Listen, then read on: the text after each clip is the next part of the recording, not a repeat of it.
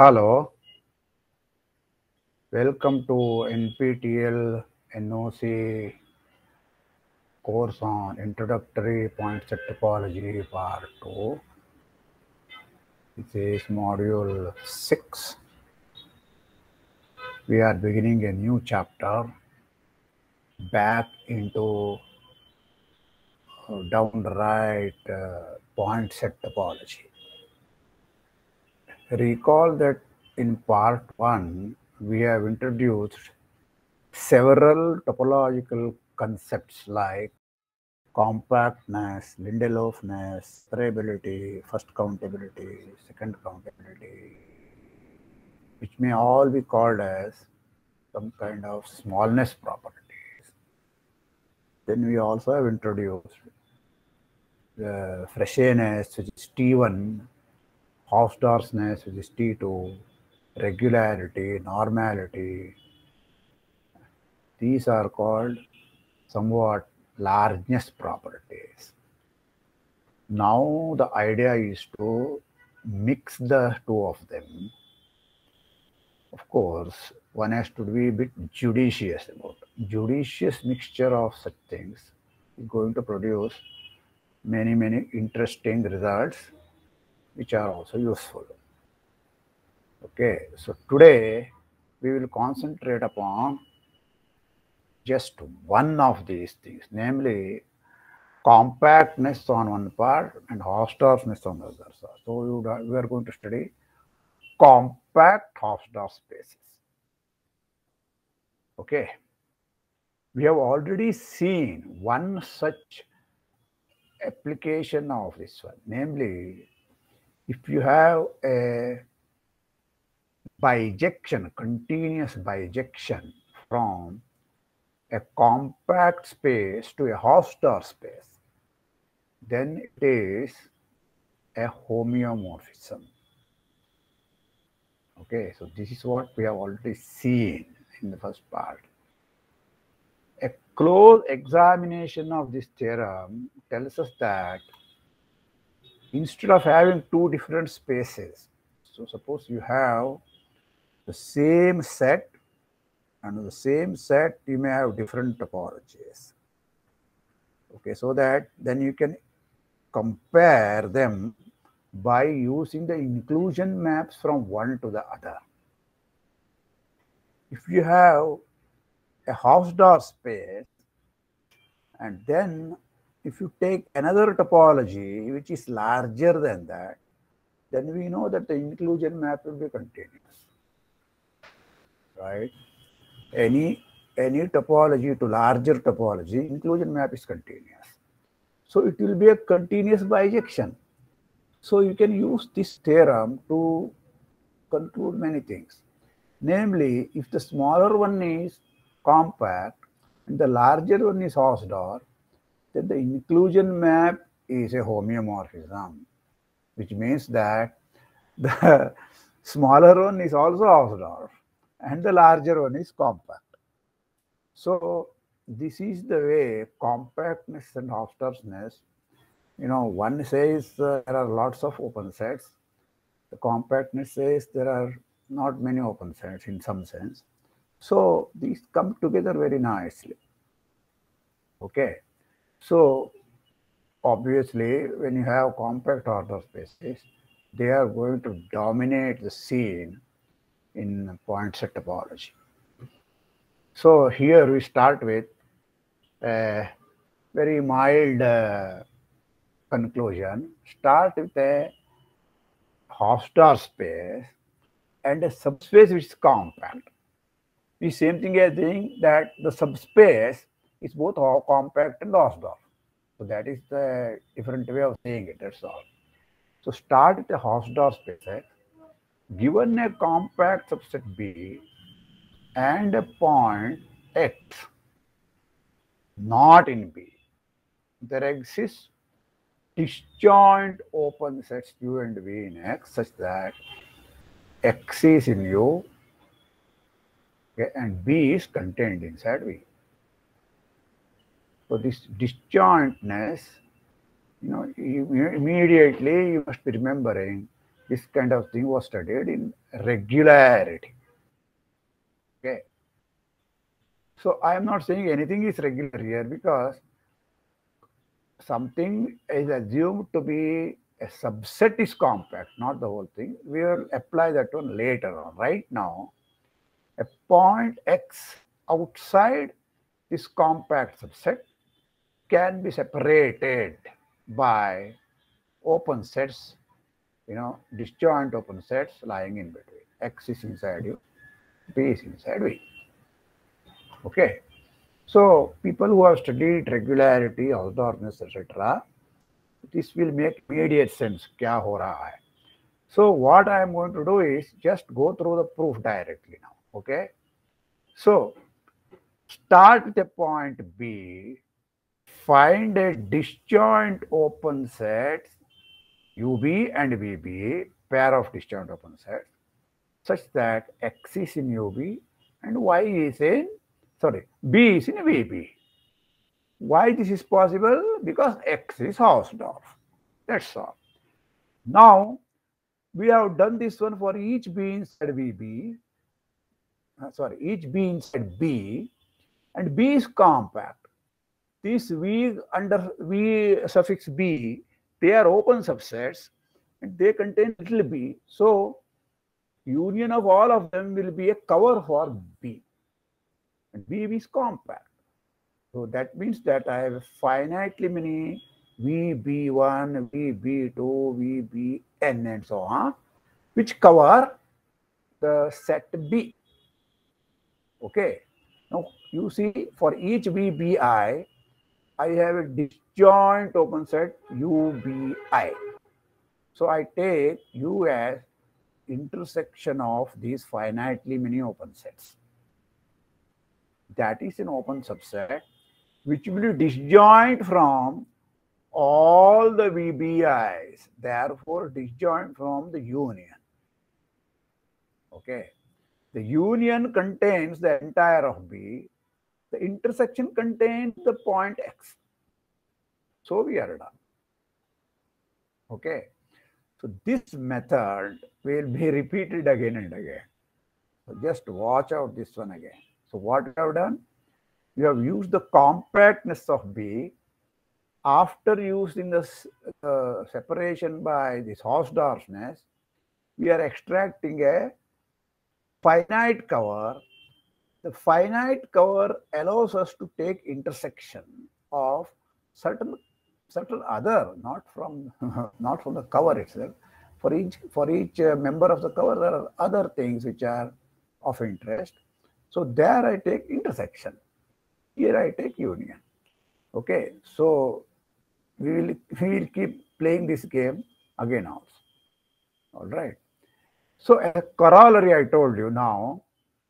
If you take B equal to the whole of X, then what is the corollary? The corollary is every compact subset of a Hausdorff space. First of all, B itself is taken as a compact subset of a Hausdorff space. It will be closed subset. So why that is closed? Because B is compact as above. For each point X belonging to the complement, I have an open subset disjoint from B, disjoint from some open subset containing B. So it will disjoint from B also. So if you take union of all these X for each X in the complement of B, that will be an open subset which will be precisely equal to what? X minus B. So X minus B is open. Okay, that's an easy corollary. The next thing is what I am more interested in, namely, a compact Hausdorff space is normal. What actually we have proved here already means that a compact Hausdorff space is regular. Okay. Why? Combining with this corollary, take any closed set inside a compact space, it will be compact. Therefore, I can apply this theorem. For every point outside B, I will get this one, means it is regular. Okay, now we want to improve on that one. Namely, compact Hausdorff space is normal. Recall, normal means starting with two disjoint closed subsets A and B, I must produce open subsets containing them respectively, say U containing A and V containing B, and U and V must be disjoint. Okay. So what we do? We start applying the proposition. Okay. First, for each point X inside A, obviously it will be not in B, right? So I can get a two disjoint open subsets which I will label with because they depend upon X, Ux and Vx. So X is in Ux, the whole of B is inside Vx. Okay, so I am directly applying the proposition rather than just Hausdorffness here. Okay, so whole BF contains that. Now, let ux1, ux2, uxk be a finite subcover of A. Okay, why? Because this A being a closed subset of a compact space, that is also compact. So there will be a finite cover. Again, as I have indicated earlier, now I take G to be the union of these Xi's, that is obviously an open set. But on the other hand, I take H as intersection of Vxi's. Each Vxi contains B. So the intersection contains, being a finite intersection of open sets, it's open. Okay. Look at this one. Each Vx is disjoint from corresponding Ux. So the intersection will be disjoint from all the Uxi's. The same kind of argument. So H will be disjoint from G. Okay. Over. So what we have proved now is compact Hausdorff space is normal. All right. Now, little more. A compact regular space itself is normal. Actually, first what we proved is compact regular, compact Hausdorff implies compact regular, which I haven't stated, but I have indicated already, right here. From here, if you see that I am using actually regularity here, because regularity is now built in from our proposition. Compact Hausdorff already implied regularity. Okay, so I could have just stated here it's regular, there we have regular implies all. So this proof of this part here of this theorem gives you compact regular implies normal. Now, why we make this first? Because you know that regularity does not imply Hausdorffness, even under compactness. Okay, therefore, the argument itself should be used. Okay, don't rely upon Hausdorffness. Directly, whenever you have regular compact, it's also normal. Okay, proof is just exactly here. Yet another condition under which a space becomes normal, okay, is the following. Instead of compactness, we just put Lindelofness, which is weaker than compactness. Recall, Lindelofness means every open cover has a countable subcover. Okay, that is enough. This is a bit of a surprise here because I cannot take intersection of countably many open sets and claim it countable. Yet this here works. So we have to sharpen our argument a little bit. How? Let us see. Start with two disjoint closed subsets of a regular space. Lindelof space is in the background, first of all. Okay, we will use it. Using the regularity for each point A inside A, we get an open set UA such that A is contained inside UA, contained inside UA bar, contained inside the complement of B. Because to begin with, A is contained inside the complement of B, which is open, and A is closed. So this is another version of regularity. Likewise, for each B inside B, there exists open subset VB such that B belongs to VB, contained inside VB closure, contained inside AC. Here I am just reversing the two role of A and B, that's all. Now we use the Lindelof property, we get a countable subcover UN and a countable subcover Vn for A and B respectively. Okay, because A and B are closed subsets of a Lindelof space. Just like closed subspace of a compact space is compact, similarly closed subspace of Lindelof space is Lindelof. This we have seen earlier. It is not difficult. Once I say this one, you can verify it easily. Okay. Now we do process which is quite common in the study of measure theory. Okay. There are a lot of exchange of techniques from the study of measure theory as well as study of topology.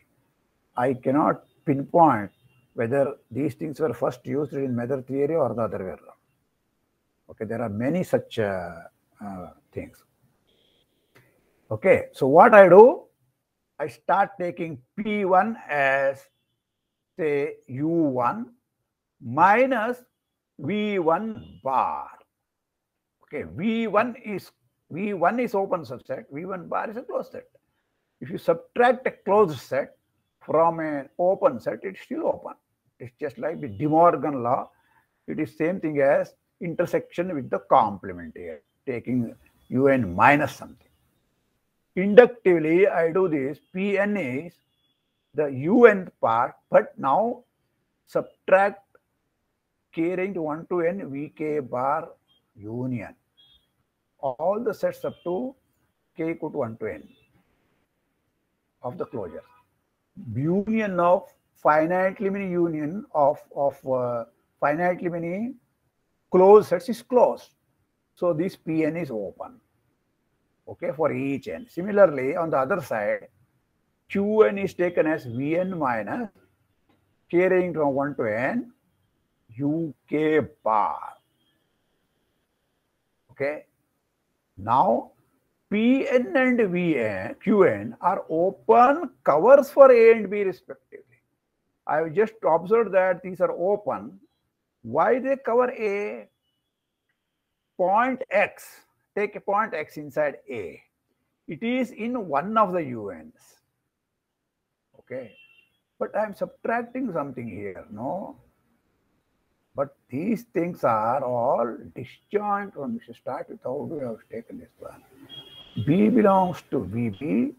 VB bar is contained inside a complement of A. So when I subtract VB or VB bar, points of A are not disturbed. They are there. That's why. So these PNs will also cover. Take any X inside A, it will in one of the UNs. It will be in the corresponding PN. Similarly, B will these QNs will cover B. Okay. Now take P as union of all these PNs and Q as union of all these QNs. Okay. Then P and Q are open subsets. They contain A and B respectively. All these circus why you have done precisely to attain P intersection Q is empty set. Okay. So let us be convinced why this intersection is empty. What is the meaning of this is not empty? Take a point here in both P and Q. Okay. This means X must be inside, because intersection of unions is union of all these intersections, Pn intersection Qm. Okay, N and M could be will. It must be in one of them. Okay, for some N and M. Without loss of generality, we may assume n is smaller than m. Otherwise, we can interchange the role, no problem. Suppose n is smaller than m. Then q is, x is inside qm implies that, see, x is in qm here, means that x cannot be in any of these uk bar carrying from 1 to m. Okay, so x cannot be inside pk. Okay, so for any 1 less than equal to k less than equal to m, contradicting x is inside pk, because n is smaller than that, because you are subtracting those parts. If something is here, fine, but if same thing is in the subtract this part also, then it will not be in QM. The fact that it is in QM, so it is not in any of these PKs, because PKs are what? PK is UK minus something. Okay, they are smaller subsets than it. If it's not in UK bar itself, it cannot be in PK, right? So that's a contradiction. Okay, so this is the modification that we needed for countable. Beyond countability, even this technique will fail. Okay, so here is a remark. In part 1, we have seen that regularity and normality do not imply each other.